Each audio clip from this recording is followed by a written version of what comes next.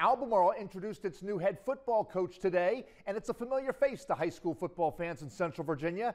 Seth Wilson is the new man in charge. Wilson spent 3 successful seasons as the head football coach at Covenant from 2017 to 2019, leading the Eagles to a 27-2 record, including 2 state titles in 8-man football. He says he plans on bringing an exciting brand of football to Western Albemarle.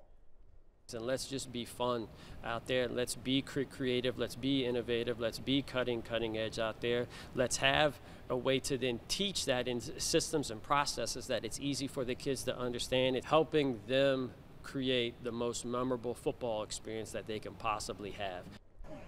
Wilson replaces Ed Redmond as head coach.